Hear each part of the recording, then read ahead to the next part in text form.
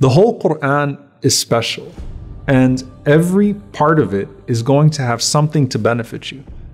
But is it okay to have a favorite surah or to recite something repeatedly or listen to it because it resonates with you in a certain way, maybe because of where you're at in life at the moment? Absolutely. The Prophet ﷺ himself was most moved by the verses that reminded him of his responsibility. The verse in Surah An-Nisa, فَكَيْفَ إِذَا جِئْنَا مِنْ كُلِّ أُمَّةٍ بِشَهِيدٍ وَجِئْنَا بِكَ عَلَى هَؤُلَاءِ شَهِيدًا. How will it be when we bring forth a witness upon every nation, and we bring you, O Muhammad sallallahu alaihi wasallam, as a witness upon them? He wept profusely, sallallahu alaihi wasallam, and he couldn't even handle any more of its recitation. Or the time he spent the entire night reciting just one ayah and crying. إِن تُعَذِّبْهُمْ فَإِنَّهُمْ عِبَادُكَ وَإِن تَغْفِرْ لَهُمْ فَإِنَّكَ أَنْتَ الْعَزِيزُ الْحَكِيمُ. If you punish them, O Allah, they are your slaves. But if you forgive them, verily you alone are the Almighty and the All-Wise. And he was asked, sallallahu alaihi wasallam, about a man who used to recite Surah Al-Ikhlas at the end of his recitation in every single prayer. And when he asked the companions to ask the man why he recites Qul Huwallahu Ahad so frequently, the man responded, he said, because it's Sifatul Rahman, wa ana uhibbu an aqra'a biha, because it's a description of the most merciful. And I love to read the description of the most merciful. So the Prophet ﷺ said, go back and tell that man that Allah loves him because of his love for that surah.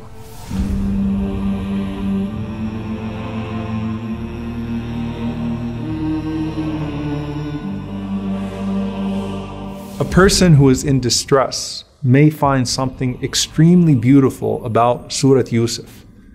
Ar-Rahman and Surah Yasin are dear to so many people. You also have Surah Maryam, which so many people will say is their favorite surah of the Quran.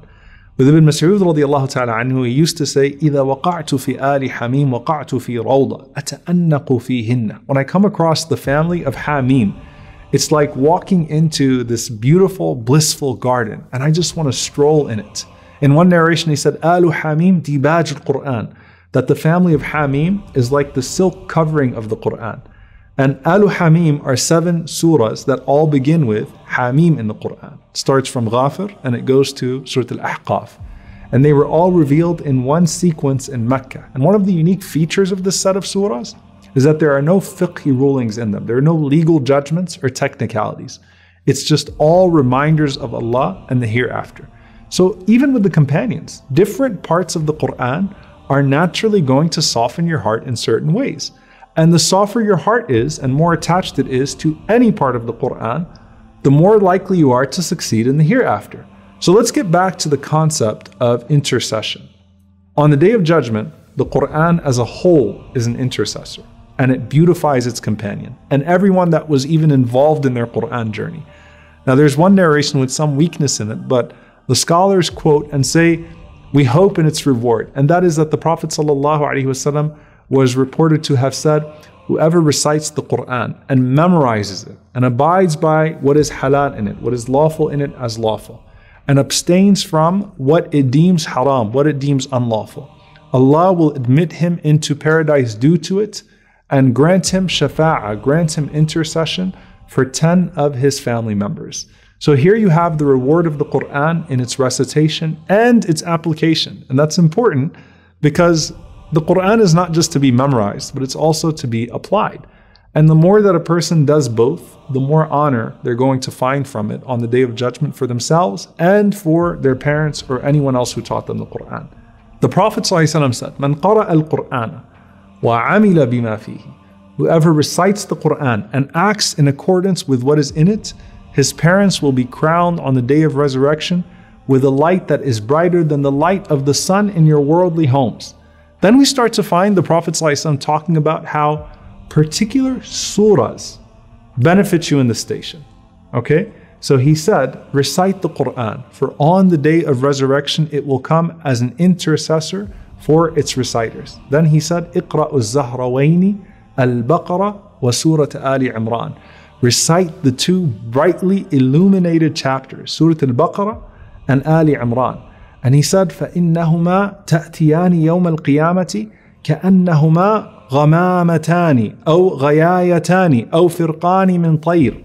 He said, for on the day of resurrection, they will come as if they were two clouds or two shades or two flocks of birds. تُحَاجَانِ عَنْ أَصْحَابِهِمَا, and they will be arguing on behalf of their companions. The scholar said, think of when Suleiman alayhi salam used to walk in this world with his kingdom and how everyone used to admire how it was all at his disposal. Now imagine a person walking on the day of judgment, and Al-Baqarah and Ali Imran are like two canopies, two flocks of birds, two clouds that are following you and that everyone is admiring and wishing they had done so as well, wishing they had committed those surahs to their memory and acted upon them as well. And that's why the Prophet ﷺ said, اقرأوا سورة البقرة فإن أخذها بركة وتركها حسرة ولا تستطيعها البطلة. He said, sallallahu alayhi wa sallam, recite Surah Al-Baqarah. For doing so produces blessing in this life, and abandoning it produces regret in the next life. And وَلَا تَسْتَطِيعُهَا الْبَطَلَةِ can mean that the lazy are unable to recite it, or that sorcerers are unable to penetrate it. The Prophet ﷺ also mentioned some of these other short portions that we recite on a daily basis. He once heard a man reciting قُلْ هُوَ اللَّهُ أَحَدٌ, Surah Al-Ikhlas. And the Prophet ﷺ responded and he said, wajabat, wajabat, wajabat. It has become mandatory.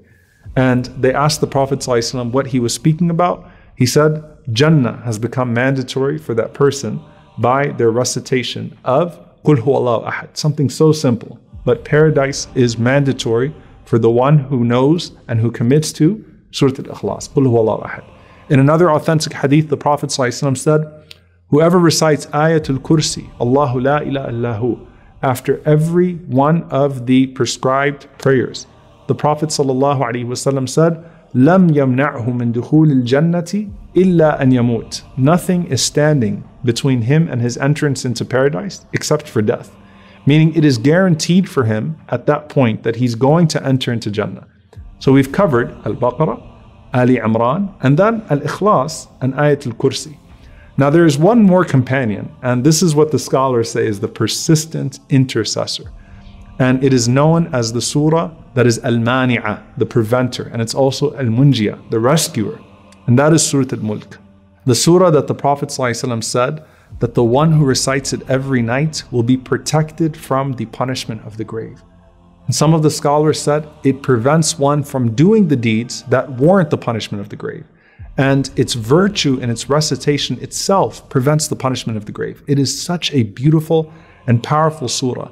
So much so that the Prophet ﷺ said in another narration, Suratun min al-Quran, 30 ayah, tashfa'u li sahibiha, that there are 30 verses, one surah in the Quran, that will show up on the Day of Judgment, 30 verses, and will intercede on behalf of its companion. One narration he said, khasamat li sahibiha, it will continue to argue on behalf of its companion, hatta yughfara lahu, until that person is certainly forgiven by Allah subhanahu wa ta'ala.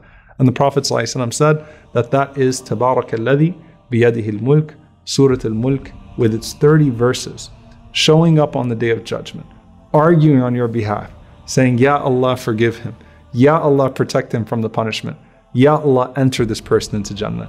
And subhanAllah, in that surah, what do you find? It's full of the remembrance of death in the hereafter. Inna alladhina yakhshawna rabbahum bil ghayb lahum maghfiratun wa ajrun kabir. Surely for those who have awe of their Lord without seeing him, there's forgiveness and a mighty reward. And so this Quran, as much as it is shifa, it's a healing in this life, it's so much more for you in the next. And from the moment you enter your grave to the moment of your entrance into paradise, all it keeps on bringing is elevation. And that too is true of the life that we live in now. فأما من ثقلت موازينه فهو في عيشة راضية